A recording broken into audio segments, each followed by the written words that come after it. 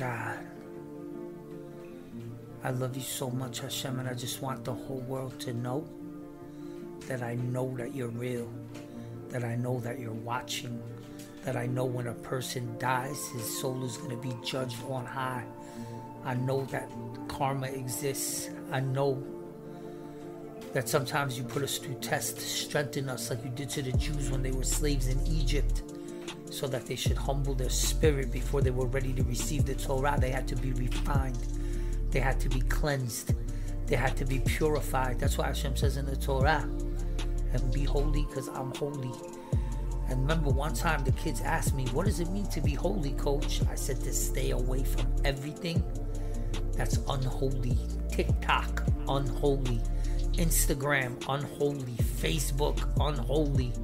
And yeah, I understand on Facebook you have a page that you do this. I'm not saying no, you talk to your family. And even if you guard it, still you're going to see commercials, things pop up. Girls maybe they'll suggest you as a friend that will be dressed immodest. It's just not good. I have it, and I have, I think, 4 people I'm friends with. Really, I should just cancel that page. There's really no reason for me to have it. Instagram, I have a page, but I think I have one I don't even go there. Stay away from these things, man. They're dangerous. You understand? Social media is dangerous. It's dangerous for your mental health. You know why? I'll tell you why. Because it's a bunch of people gossiping, talking bad about each other, threatening each other, bragging about how they look, disrespecting those that don't have what they have. And I remember Boaz in the Torah, I was reading how he looked down on Manoah, the father of Samson, because he wasn't so learned in Torah, and he got punished for that. He didn't invite him to any of his parties. I think when he had kids, he didn't invite him because he didn't have kids. So he was like, well, what kind of gifts could he give me? So Hashem had to humble Boaz. Hashem is no joke in the Torah. He will humble you, and humble you badly. Meant like that. Very badly. Look what he did to Sankarim. Look what he did to Nebuchadnezzar. He made them like animals that they had to feed from the grass. You know what it means to feed from the grass? Listen, I told this one guy, man, your wife goes on the beach with a bikini? He said, yeah. I said, I want you to explain to me what's the difference between a bikini and bras and a panty. I just want you to explain it to me. He said, well, you know, it's designed this way. It has this cut. It has that cut. I said, listen, it's covering the same amount of skin. Would we at least give each other that, right? It's only covering 10% of your wife. The rest of it is open for everybody to see. Even the top is cut low to expose everything. Why would you want everybody looking at your wife, bro? It doesn't make sense to me. And I explained to him, and I told him one of the most beautiful things from Hashem. Because when your wife is dressed like that and she's sexy and good looking, it's going to bring you problems. Dudes might start kicking it to her in front of you. You're going to get mad. It's going to bring you drama, bro. Trust me. Trust me. Especially if she's going to flirt with them or try to act cute. Oh, my goodness, bro. That's playing with the devil right there. You understand? That's when you call out the wolves, the hyenas, the jackals. They come out like animals. You understand? This world is psychotically dangerous, bro. You have to be very, very careful, bro, what you're dealing with. Because once the evil is injected into society, then it starts to populate, multiply, infect, and make the people go away from God. And it's dangerous. And that's why social media is dangerous. Because it pushes you away from God. It becomes a block for you and God. How are you going to believe in God? When you look at some of the things on TikTok, it's complete waste of time. It's like the Satan is running TikTok to make you waste your time on nonsense. Yo, it's how dumb could it be? You know, like in wrestling, how far could they take it? So they went far and people died. Hashem told them, stay in your lane, go this far, and that's it. How far are you going to take it, bro? Bottom line is you see that it's all a waste of time. Hevel, Hevelim. Man, King Solomon. What a lesson we learned from King Solomon, King David, King Solomon, and other great leaders that fell with women, with the temptation of women. It's not one or two, it's a lot. A lot. It's scary. That's why the Torah is always telling you, Lo taturu acharei levavchem First it says levavchem, because that's where the sin is really starting. Your heart is already corrupt, then with your eyes you're already looking to sin. You understand? Well, I like that. Let me break it down to you, and just teach you some of the things that I recently learned. Let's talk about Samson and Delilah. Number one, he was a reincarnation of Nadav. How do we know it? Because they call him Badan from the tribe of Dan. So flip the letters, it spells Nadav. That's number one. Nadav sinned with his eyes with Goyot. Samson sinned with his eyes with Goyot. 3 times he was with girls that were not Jewish. He went against the Torah and sinned with Goyot 3 times. I don't remember the name of his first wife. Then they had the prostitute he was with, and then Delilah. And there was a riddle that he had that with him eating honey out of a lion that he killed a year earlier. He told his father that he liked the way this woman looked, so his eyes were on her. And they told him, there's nobody from your own people that you could pick as a wife. You got to go for this girl. But he insisted. And what people didn't know is that he was born a Nazir. Why? With the mission to be holy. Why? So Hashem could rest his spirit on him to punish the Plishtim. This whole story of Samson and Delilah was just to punish the Plishtim. That's why Hashem kept making him make pretexts to go to war with the Plishtim. By the way, the Plishtim in the Torah, you should know they were from Crete, from Greece. And they were the type of people that they were very into their body, very into their looks. They were very into the physical, material world. That's why they hated this Jew. There was one guy by himself, humble, blessed with tons of strength, that they could not kill him, they could not beat him, they could not defeat him. They tried everything in their power to defeat him, and in the end they caught him. And when they were mocking him one day, he called out to Hashem and he said to Hashem, please, I beg you, just one more time, use my body and give me power. So he rested his hands on these 2 pillars and he pushed with all his might, and the whole building came down. 3,000 men and women died. And that's a true story. That's how, Samson was no joke. I think they said he killed more people in his death than he did in his life. Wow. That was a Nazir from birth. He didn't have a choice. That's why I applied different laws applied to him. That's why he could touch a dead body. He could do certain things that other Nazirim were not allowed to do. So we see that Hashem used Samson to destroy the Plishtim, to warn them, to punish them, to rebuke them, to teach them not to ever go against the nation of Israel. You would have to be the dumbest country to go against Israel. Because you see, just from the history, every time a nation oppressed the Jews, they got oppressed. The Russians, the Iranians, the Greeks, the Egyptians. It goes on and on. Look at that thunder in the background. That's what I want to say. Bracha, blessed are you, Lord our God, King of the universe, who makes wonders with nature. Amen. Love you, Hashem. And you shouldn't really say amen after a bracha. But sometimes I get excited, so I say it like to validate it. But I have to learn to not say it and let the angels in Shamayim say amen for me.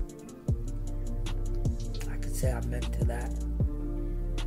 Hashem, I love you so much, man. I love being infused with your word.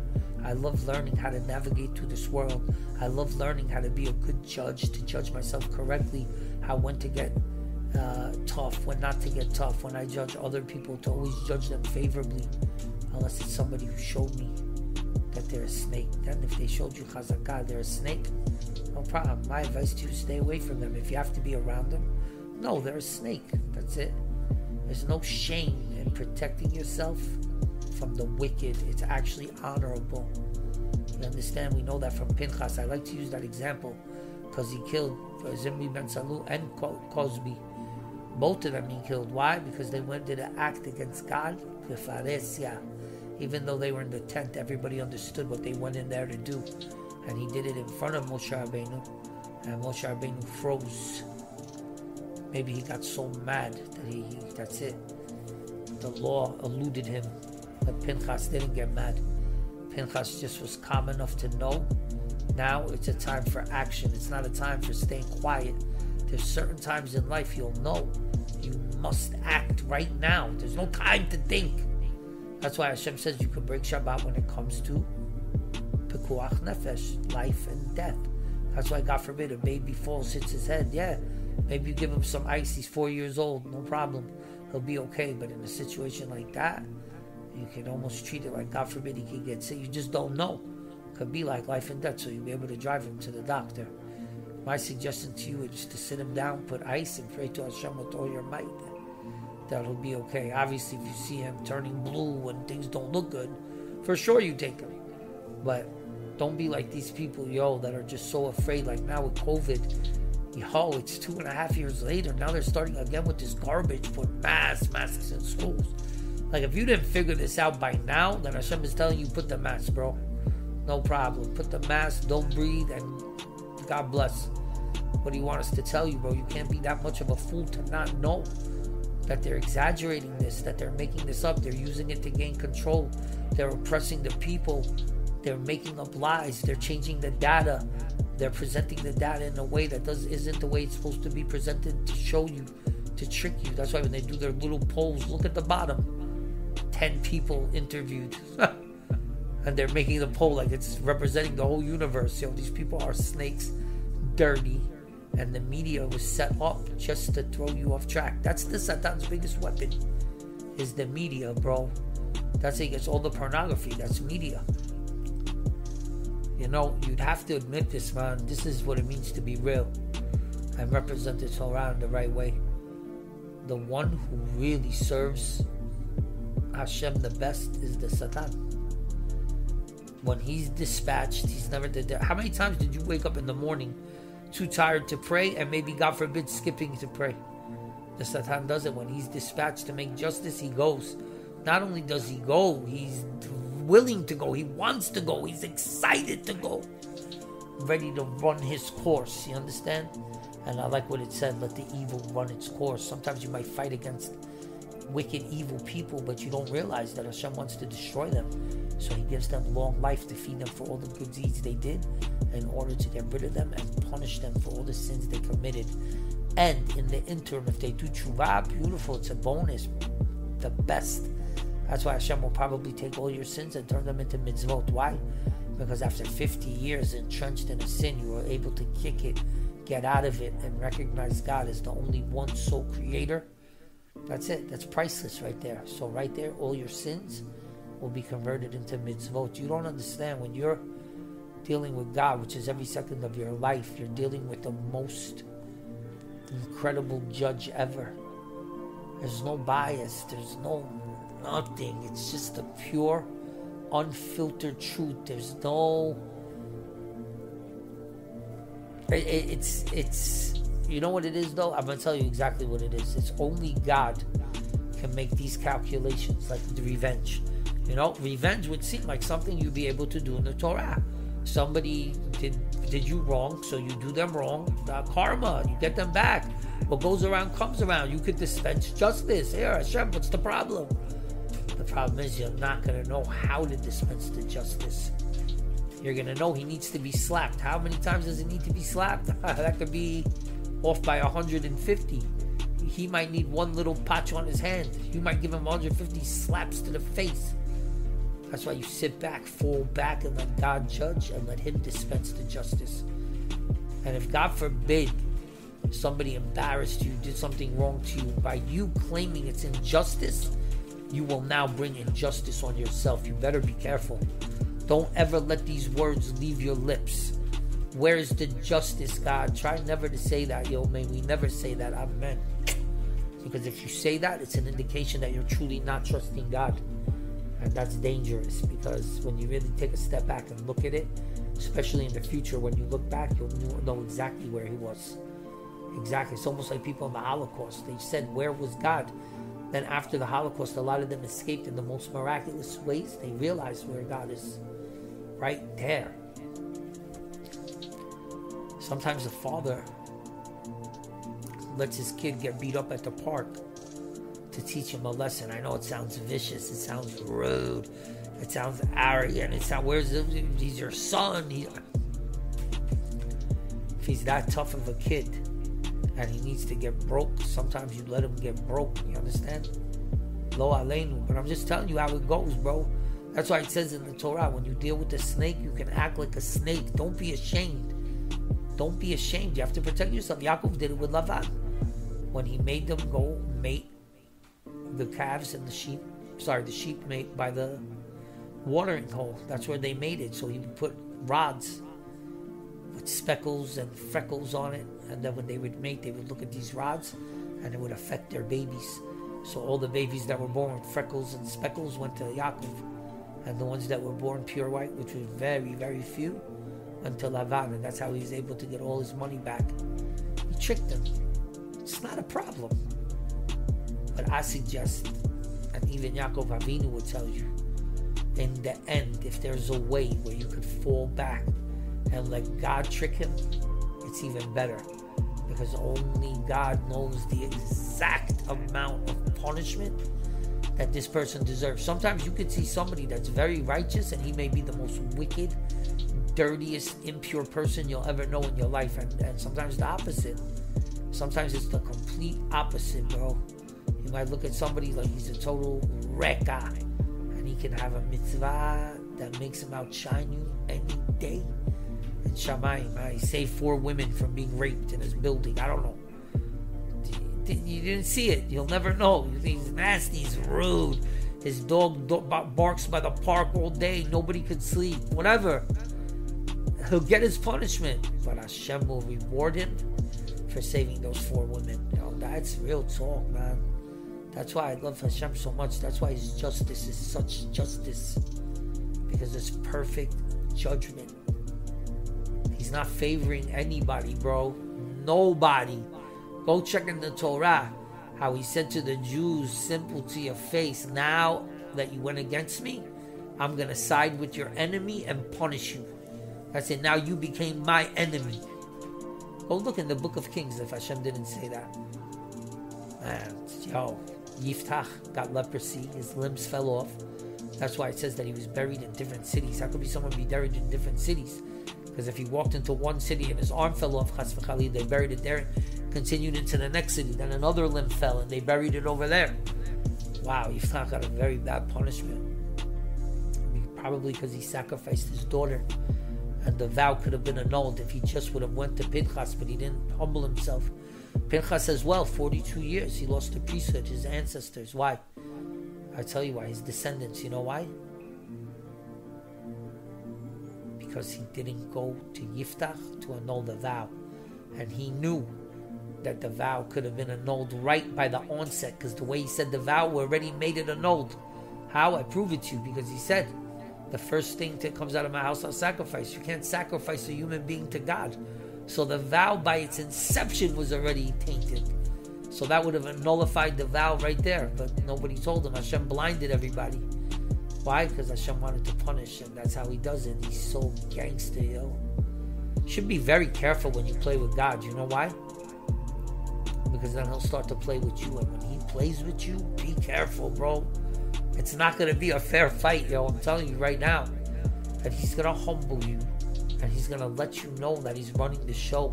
And before he humbles you and lets you know he's running the show, he's going to let you grow. Yo, bro. Let it go and know that God is running the show, bro. Because if you do that, you'll be blessed for a long, long time. Let's see if Hashem can remind me of some of the other things I learned over the last couple of days. Some lessons to teach you. Oh, about Yiftach. He got upset that the king didn't respect him, but it was some goy king. So we learned from there, like, why are you looking for honor from a king, an immortal human being? The next day, this king could be overthrown and be I don't know what, bro. Clean the streets, God forbid. And for going from a king to cleaning the streets, that can humble you more than anything you can ever know. And you're going to go and be worried about his opinion of you? I wouldn't be. I would only be worried of God's opinion from you. You know what I mean? And that's what we learned about Yiftach getting insulted. That the king did not call out to him as a king. 42,000 people died when the tribe of Ephraim went against Yiftach. Wow. From my own nation, my own people. That's Jew on Jew crime. That's a problem. That's why it's crazy to me. There's black on black crime and nobody talks about it. All the black leaders, like Black Lives Matter, why are you not marching over black on black crime? If Black Lives Matter so much, if there's any crime you should be marching on, it should be black on black crime. But it's not. I wonder why, yo. It's amazing, yo. The one thing, although there's many, many things I learned from the Torah, but the one thing I learned from the Torah is just watch. Don't listen to what a person says ever. They could say and look at you in the most cutest way and want you dead. Just look at their actions. And when they do something that looks kind of double check it. And if it still looks triple check it. And if it still looks then you know there's something off right there. Stay away from that person. Because you would know yourself, yo, I would never do that to that person. So right away there's a barometer that will, a spiritual check. An alarm will go off in your soul to let you know, yo, this person went too far with that. And then you know. That's what the Torah would do. It would open up your brain to gain extreme knowledge, to know how to judge the people, to know how to judge yourself. Even more importantly, how to judge God. Yes, I said it. Judge God. Can a man judge God? Of course not. But does he? Absolutely. That's human nature to judge. Where's the justice? It's not fair. Then you're judging God. Don't do that. Don't do that. The best course of action when dealing with God is to give him his respect due. Move out of the way, pray to him for mercy, and let him destroy who he needs to destroy. It's pretty simple, yo. It's like this girl today said, they said, how do you keep in such good shape? She's like 40 years old. She gave one of the best answers I ever heard. She said, I don't eat that much meat. I drink tons of water. I get sleep. Take my vitamins. And there was one other thing she said, just like that, quick. And it was like such little advice. It didn't even sound that good, but it really was amazing advice. Don't eat too much meat is 100% right. The meat is hard to digest, yo. So that you have to give your stomach a break. You eat meat 7 times a day, you're gonna run into stomach problems because it's gonna be too heavy of a load for your stomach to handle. That's number 1. Number 2, don't eat too much bread. Bread is the same thing, very hard to digest. Number 3, don't eat things that will crack your teeth, bro. Be very careful what you put in your mouth, man. Your teeth are precious. And if you lose them, it can be hard to replace them. Even if you get an implant, it could just still be uncomfortable. It's not sticking right. It's that. Things can pop up. Your natural, original teeth are the greatest things to keep, yo. Trust me when I tell you. Another thing is don't brush too much. A lot of us, when we brush, we tend to brush very, very, very hard. If you're going to brush very lightly, my suggestion is just to get that biofilm off. Either get a scaler and just kind of rub against the tooth and take it off. Wet a napkin, do it even through a water pick. Or just make sure the water's fresh. If water smells off, do not put it in your mouth to brush your teeth, to gargle with it. I don't care. The water in New York smells like that. I wouldn't suggest you use the water from the tap in New York. It smells nasty. I mean, it's not that bad, but it's enough that you smell it. So that'd be a clear indication to stay away from drinking that water. A lot of rust, a lot of arsenic, a lot of lead, a lot of impurities in it. You understand? And I know people that drink that water and claim it's delicious. That's because the palate will get used to that water, so you'll think it's decent when it's not. Ask a French guy to drink cooked wine and see if he doesn't make a face. He will, because his palate, his tongue is already used to what? Sweet, natural wine. Alright, let's see. How about this, bro? Let me go to some of my notes, which I don't really like doing, but once in a while I do it. For the grace of God, I do it. Look and see some of the things that's, I like this. I'll tell you the story about Samson, how he was captured by the Jews and sent over to the police team to get punished. So he was saying that it's better to be punished by your enemy than by your brother. Your brother will punish you extra hard. You understand? So here's a beautiful story to illustrate that. So there was a piece of gold laying on a blacksmith's table, and the gold looked at the hammer banging the iron. Every time the hammer banged the iron called out with this huge voice, ding, like a ringing noise. So right away the gold looked at the iron and said, how come you make such a noise like that? When I get hit with the hammer, I don't make a noise like that. So he said, you know why? Because I'm getting hit by my brother. That's why. I thought that was a beautiful story to illustrate that point. Oh, this is a good question. If somebody came and asked you this question, I'll give you 30 seconds to think of the answer. Name me a big tzaddik in the Torah that made a vow and it ended up in a tragedy. And I'm saying a big tzaddik. A tzaddik so big you can consider him an angel. Wow, that's giving you too much information. By now you should have got the answer. If you're really stuck to Hashem and the Torah, the answer should have jumped out of your head, behemet, like a lion attacking a gazelle. The answer is Yaakov, when he made the vow that whoever has the terafim would die, and Rachel ended up dying because unbeknownst to him she was sitting on it and had it, and she took it away for a noble cause, but because he made a vow and he was such a big tzaddik, his wife died. And that's what the Torah says. When you make a vow like that, your wife will die. I'll tell you a dope story right now about a wife and a vow. This guy comes to the rabbi of his community and says, Rabbi, I want my wife dead. So the rabbi said, dead? God forbid. Divorce. He said, no. She's wicked. She's evil. She's nasty. She's rude. She's arrogant. I want her dead, and I want her dead now. So the rabbi realized there'd be no way to convince him not to murder his wife. So he started to come up with a plan to keep him in the synagogue, hoping to calm him down. So he said to him, okay, I tell you what, let's take out the Torah. You'll make a vow that you're going to give $5 million to the shul. We know that you're a billionaire, but you're stingy. You don't ever give. And they both giggled. He said, and then you'll make the vow, and you'll make fun of the vow. You'll never pay the vow. And I'll pray to God that in 2 months your wife dies. And this way it won't be messy. She'll die like the Amorites died. No, like the soldiers of Sancherib died in their sleep, fully clothed, with honor. No problem. So he looked at the rabbi. He said, wow, Rabbi, you're such a genius. That was a great way to solve my problem. So he ran out of the synagogue on the way home. As he left the synagogue, the rabbi said to him, wait, before you go, just know she's going to die in 2 months. You just went through this whole thing. You took the name of Hashem in vain. You made a vow. You swore in the Torah, making fun, knowing that Hashem is going to kill your wife in 2 months.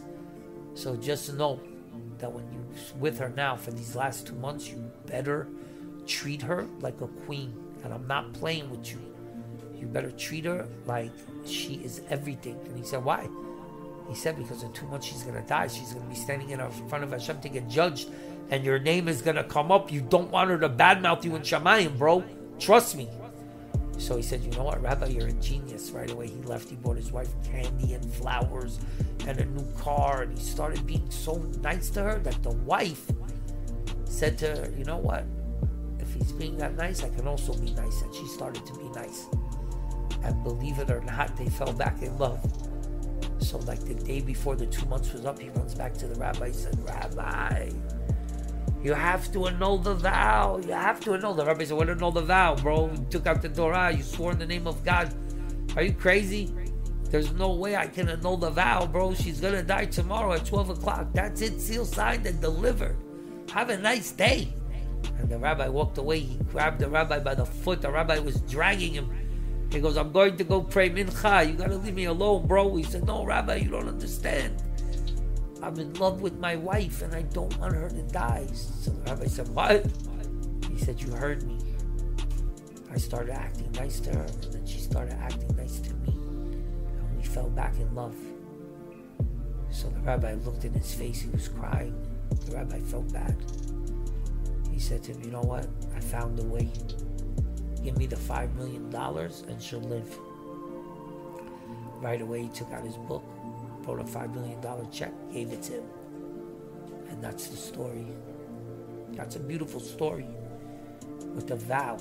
And we know that your wife could die when you make a vow. Not even a false vow, a regular vow. Why? I tell you why. Because it's chutzpah to Hashem when you make a vow. Who are you to make a vow that in the next month you're going to do ABC? You don't know what's going to happen in the next second. So by assuming that you already know the future, You're already showing there's like, God forbid, two gods. God forbid. So for that, don't even utter the vow. Even though sometimes it's permitted to make a vow to say, I'm going to change. I'm going to never break Shabbat again. I'm going to do this. I'm going to do that. No problem. That vow is commendable and you can do it. But I suggest never to make a vow. Say, God, please help me overcome my temptations. God, help me with my sin. God, please bless me. God, please be by my side. God, please be with me always. And once again, you hear the thunder. Once again, I'll say the bracha. You know why I'm going to say it again? And you have to be careful when you take God's name in vain. So you don't just say it like, stomp. Because the storm kind of went away and came back. And I know that because the rain stopped. Blessed are you, Lord, our God, King of the universe, who does wonders through nature. Say that bracha when you hear the thunder and the rain. I'll tell you a beautiful story right now with rain, with Rabbi Tanchum. What a beautiful story. So during his time, there was a huge famine, and he was the head rabbi. So the people came to him and begged him, Rabbi, you have to pray to God to have mercy on us. So he said, have mercy on each other, and God will have mercy on you. So right away, they started doing acts of kindness and this and that. So what happened? One of the guys there divorced his wife because his wife treated him like garbage. She cheated on him. She did this, she did that, whatever. So he divorced her. So the people in the city saw that he went over to her and met with her, which is like a big no-no, especially back then when the world was very pure, because once you get divorced from your wife, that's it. You can never be with her again, especially if she's with another man. So they saw him like with her, so right away they brought him to Rabbi Tanchum and complained. He's going to stop the blessing of God. This is why it didn't rain. We've all been giving charity, but it's his fault. This is ridiculous. He knows better. So Rabbi Tanchum took him into the corner and said to him, what's the problem, bro? You know that. So he said, Rabbi, I didn't want to say anything, but she's very poor. And I went there to give her money. I felt bad for her. When you gave us a speech about having mercy on others, right away my heart felt mercy for her. Even though she hurt me, even though she cheated on me, I didn't go there to be with her. I didn't go there to rekindle my love for her. I went there to give her money because her husband died and she was struggling. That's why I went. Rabbi Tanchum looked up to Shamayim and said to Hashem, with Jews like this, you're not going to make it rain. And it started to rain. See, these are stories that touch my soul and touch my heart. And they're beautiful. And may they sink in my soul when I listen to them, when I go to sleep. You heard me correct. I listen to my talks when I go to sleep. So that when I'm sleeping, the word of God infuses into my brain. It refines your character and purifies your soul even when you're sleeping. It might be even more when you're sleeping, because the word now is connected directly to the soul. No physical body in the way. The physical body is a barrier to the soul. The goal of the soul is to jump that barrier, to use the body to perform the mitzvot, but at the same time, not to get sucked into the desires of the body. The physical, material desires. You know why? Because when you get addicted to the car, to the women, to the food, to whatever it may be, it's a strong addiction and you're going to need it to survive. And that's when it's going to be a major problem for you, because then breaking that addiction, it's like having a demon on your back that you have to fight. First of all, he has you in a chokehold. He's ready to choke you out, bro. He has you, when they get the forearm under the chin, and now they're going to make you tap out. You're in that kind of a position. How are you going to get out? You could. Pray to Hashem, he'll get you out. No problem. Just like he got Menashe away from his captors when they captured him. Prayed to every one of his gods. None of his gods answered him. Finally, he realized the stupidity. He called out to the real God. And God, in his mercy, saved him. And the angels came to him and said, how could you save him? He put an idol in the temple courtyard. And you're going to save him? Are you kidding me? Where's the justice? They questioned Hashem. So Hashem said, the reason I'm forgiving him is because he's sincere. And when you're sincere, I must forgive you. Or else what else did I make tshuva for? The guy's going to come now, pour out his heart, tell me he's sorry, and I'm going to deny him? Then everybody's going to look at this story and say, so then what chance do I have? And they're not going to do tshuva. Right away, the angels acquiesced. They understood the point.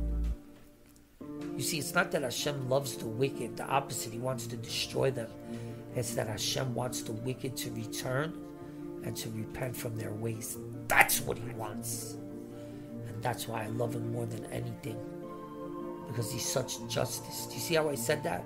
That's the ultimate understanding of God. He wants the wicked dead. But he'd rather them come back and repent. In other words, while they're in the status of wicked, he's not chilling with them. He's not around them. And Shekhinah runs away from them. He will tell you straight up, I don't want to be around you. But the minute, the nanosecond you decide to change, even in thought, right away he'll pop up. Right away he'll pop up like my mother when she pops up into the room and doesn't announce herself. Bro, I cannot. Do you know a family member that you have, that you live with, that will just pop up? Hey, what are you doing? And you don't even know they're there and you jump up? She does that a lot, yo. So that's how Hashem is going to pop up. You're not even going to know he's there, and then boom, he's going to pop up. And it's going to scare you. You better fear God, bro. I'm telling you right now. I don't care what rabbis today tell you, bro. These rabbis today, a lot of them are definitely on the wrong path, and it's scary. Don't fear God. Raise your hand if you heard a rabbi tell you not to fear God. I had a few tell me that. And I remember I said to this one Chabad guy, I said, do you respect Melch Shlomo? He said, of course. He's a giant tzaddik. I said, he said, Reshit Chochmah Yirat Hashem. He said, I disagree with that. I looked at him like, yo, what a clown. This guy looks like a huge rabbi. You disagree with that? What is there to disagree with, bro? When you have fear, it prevents you from doing sins. When you stop doing sins, you become mega holy. If the goal of the soul is to be holy, then we have to figure out a way to stop sinning.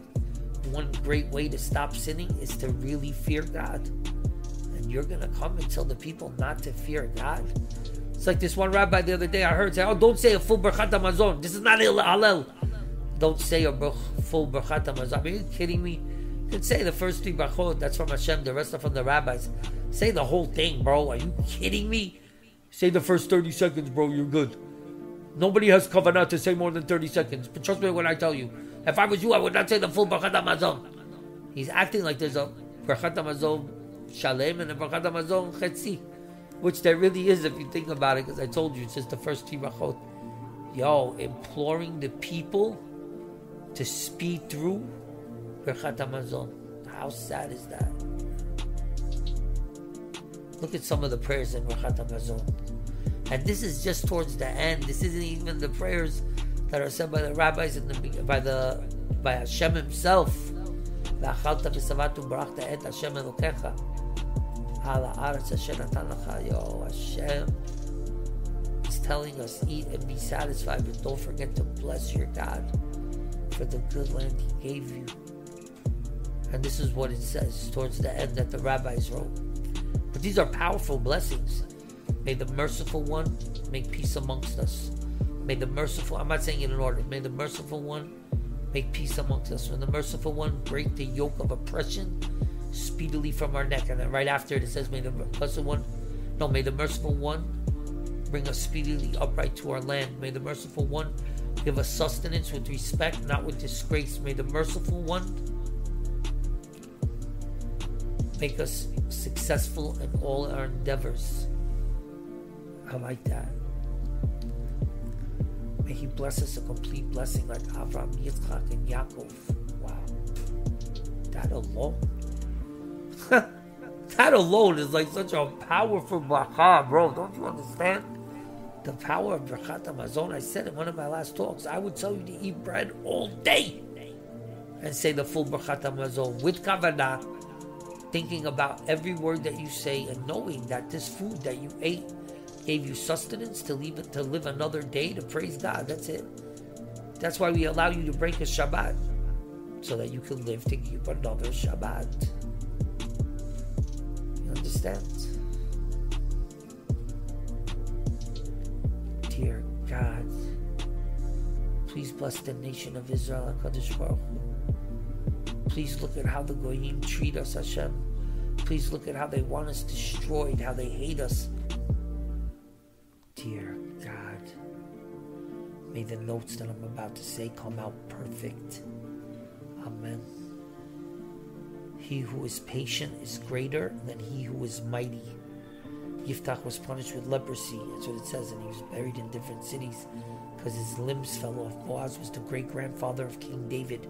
He was extremely righteous, but was punished for not having compassion on those who are less fortunate than him. He did this to Manoah, Samson's father. He was punished, and all his children died. Then he did repentance, married Ruth, and had Obed, the grandfather of King David. When we left Egypt, we went in the desert as far as the Red Sea and came to Kadesh. Then we sent messengers to the kings of Edom, saying, "Let us please pass to your land." But the king did not listen. Moab was also not willing to listen. So Israel stayed in Kadesh. Then we went around the land of Moab and Edom and camped across Arnon. When Israel sent messengers to the king of Heshbon, Shichon, king of the Amorites, he did not allow Israel to pass through the border and came out to fight, and he was defeated. We took over all the boundaries of the Amorites from the Arnon River to the Hayabakuk and from the desert to the Jordan. Balak ben Zippor was the king of Moab. God sent Samson to punish the Plishtim. Nobody believes the truth when the lie is more entertaining. The Arnon River flows westward from the desert into the Dead Sea. It formed the northern border of Moab. Across the Arnon lay the territory of the Amorites, ruled by two mighty kings, Shichon and Og, king of Bashan. The Jews camped at Aror and asked the Amorites permission to cross the land. Making any kind of vow is an assumption that you know what will happen in the future and is therefore not allowed. The high priest was always willing to give the descendant. The high priesthood was always meant to be given to the descendants of Pinchas, but it was taken away for 42 years because he didn't humble himself to meet with Yiftach. The prophet Ezekiel said, "Now, son of man, I have appointed you as a watchman for the house of Israel. You will hear a word from my mouth and warn them of it." I like that. There were four that made vows, two good and two bad. Yiftach and Yaakov both made vows, and it was a tragedy. Yiftach had to sacrifice his daughter, which he didn't, but he did. And Yaakov had Rachel killed with his vow. And the two good vows were the Jewish people who called to Hashem and said that if you save us, we'll give you all the spoils. And they did, and they were saved. And Chana, who had the prophet Shmuel. Love you, Hashem. See, I don't like reading from the notes, but that came out pretty smooth. But let me just check right here and see. Let's see, second book of Kings, 19:28. Because you provoked me, your roaring came up in my ears. Let me change mine. See, it's a good lesson for you. I talk in text when I do my notes, so sometimes the word "my," which is talking about God, has to be a capital M. So I have to pause it, stop what I'm saying, and fix that out of respect and honor for God. Second book of Kings, 19:28. Because you provoked me, your roaring came up in my ears. I have put my hook in your nose and my ring in your lips, and I will bring you back on the way by which you came. That's what Hashem said to Sanchariv. He treated him like an animal that's forced to go to the slaughter. They put hooks in his cheek, a ring in his nose. The slightest of resistance is extremely painful. So the animal gives in and is led to his death. That's what he did to Sanchariv. He killed 185,000 of his soldiers, except for 5. And the craziest thing was they all died in their sleep, fully clothed. Why? Because they came from Shem. And Shem covered the nakedness of his father. So measure for measure, Hashem said, I'm going to kill them, but I'm going to allow them to die with dignity and be buried. And that's exactly what happened. And that's mega deep. That's how Hashem does measure for measure. It could be from 1,000 years prior. Should know that the temple was destroyed during King Sedkiah's reign. Time is something that cannot be bought, cannot be wagered with God, and is not in an endless supply. Each and every day is a canvas to be painted. The way you think influences the way you feel. I like that. A person should never be ashamed to admit his mistakes. If he wrongs someone, he should admit it and ask for forgiveness. He should not let his pride stop him. He may be surprised how readily his apology is accepted, but if he's stubborn and persists, he will only make the matters worse. I like that. A person should never be ashamed to admit his mistakes. If he wrongs someone, he should admit it and ask for forgiveness. He should not let his pride stop him. He may be surprised how readily his apology is accepted, but if his stubbornness persists, he will only make the matters worse. When a sinful person regrets, I like this, when a sinful person begins to regret his wicked ways and has thoughts of repentance, the Satan right away tries to stop him before he puts his thoughts into practice. He says to him, "What a disgrace it will be for a person like you to repent. You have been a sinner all your life. If you repent now, it'll mean that you'll have to admit you were wrong all these years. Your whole life would have been a waste. And you'll have to admit it in front of the righteous while they look down upon you. Are you going to be able to look them in the face?" Wow, that's the Satan is such a, so cunning. It's ridiculous, bro. There's a heavy responsibility that rests on the leaders of the community. They must bear the blame for every injustice that is done. Even if they do not have the power to stop it, they must at least voice their disapproval. Otherwise, their silence will be construed as a sign of their consent. This is one of the sins that contributed to the destruction of the Second Temple. The rabbis witnessed one man publicly disgracing another. They said nothing and did not try to stop him. The man who was disgraced and was very bitter over the injustice went to the Romans and became an enemy of the rabbis and the Jewish people. He informed against them to the Romans and slandered them. And in the war that followed, the temple was destroyed and the Jewish people became even more enslaved to Rome.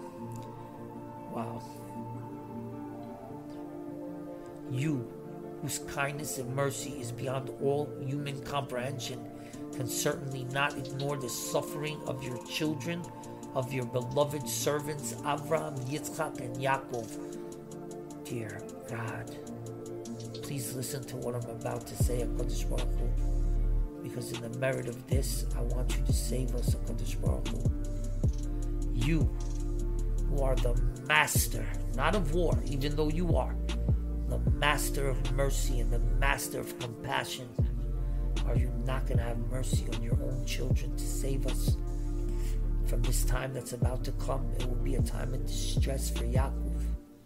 Why? Because they left the Torah, because they disrespected God, because they became transgender, because they marched in a gay pride parade, because they went against God openly in public and smiled.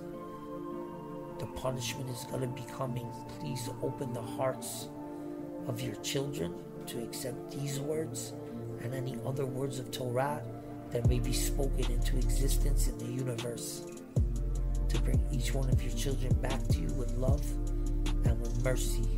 You, who are the King of all kings, the master of mercy and compassion, will you not have mercy on your own children to save us, to help us, to uplift us? There has to be a merit that you could find in our nation that could stand up and say, in the name of Eretz Yisrael and in the name of Klal Yisrael, please have mercy on us, HaKadosh Baruch Hu. I love you. I love you because you helped me be a better person. I love you because you helped me be a better person. Let me say that again, because that's the goal. Be more kind. Be extra humble. Be loving. Be compassionate. Be merciful. A person should never let himself be bothered by the insults of human beings, even of the most powerful kings. For honor and glory comes not from them, but from God. The most beloved of God is sometimes the one whom others value the least. If a person is not given a sign by God, he has no right to make up a sign himself. That is shirking his duty to think and discover the right answer for himself. It's an attempt to find an easy solution when no such solution exists. If he relies upon it, he may make a terrible mistake. You cannot make a vow. You know why? Because you're insinuating that you know what's going to happen in the future, and nobody knows. Only God knows. Since they always relied upon God at times when it is proper to do so, God forgave them this time when it was not. That's dope. There are 4 days during the year which the world is judged: Pesach, Shavuot, Rosh Hashanah, and Sukkot. One should always refrain from making a vow because it shows that he thinks that he's in control. Dear God, thank you so much for blessing me, my family, and the nation of Israel always. Because even though we might go through some hard times, you're still keeping us alive, and that alone is a miracle. Have you ever studied biology and learned about how the human brain works? Go do that if you want to understand the beauty of God and His creation. And always remember that every creation has a creator, and no one created God. He is the creator of all creations. So He was already here, and everything came through Him. Remember that. And remember that the earth is rotating around the sun, and the only place where we can have a human race with tests, with emotions, with a conscience, with punishments for the wicked, rewards for the righteous, karma, judgment, justice, and everything else you see in this world of lies. Olam ne'elam. Hashem is concealing Himself in the Olam. I love you, Hashem, for always and forever. Just like you loved the nation of Israel, for always and forever.